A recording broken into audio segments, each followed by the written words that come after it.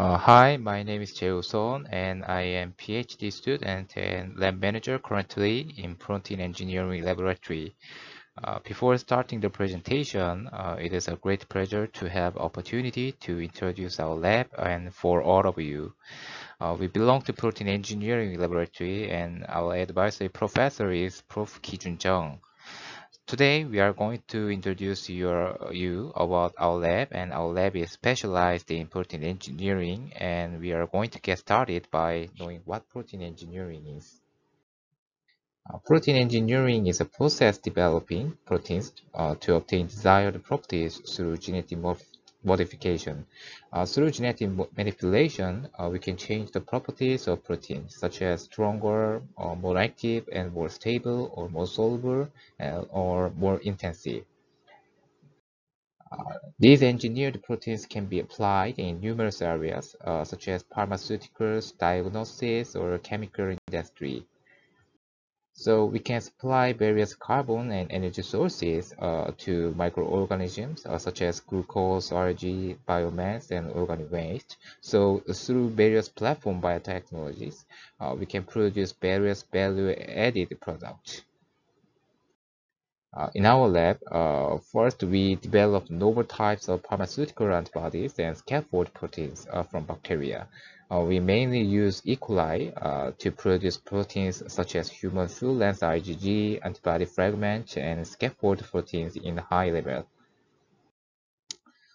Bacteria can produce not only recombinant proteins, but also many other metabolites. So by introducing no non-native or alternative metabolic pathway, we can make microbial cell factories to produce valuable metabolites at various scales.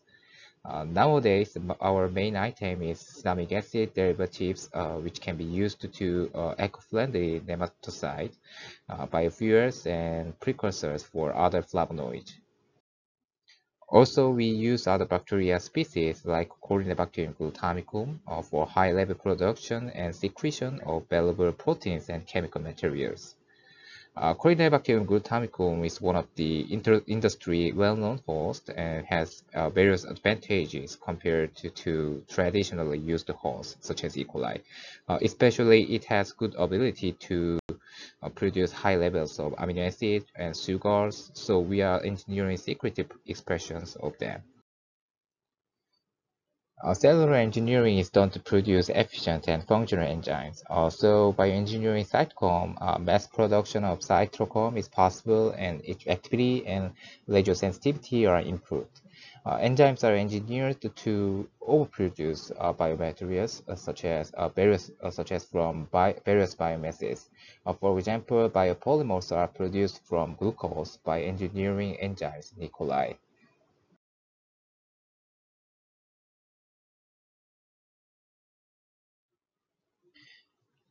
Flow cytometry is a very powerful and sophisticated research tool that allows high throughput screening to single-cell investigation.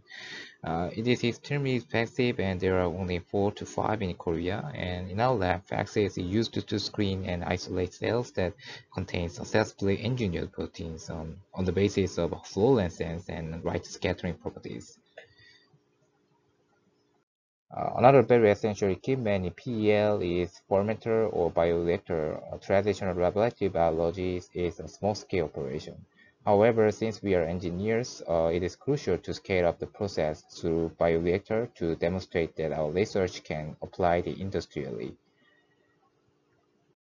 Our lab professor is Kijun Jeong. He received his bachelor's and master's and PhD from KAIST and stayed as a postdoctoral fellow at University of Texas at Austin. In 2008, he came back to KAIST as assistant professor. Now he's a professor. And this is memories of our lab, and this is the end of our presentation. Thanks for listening.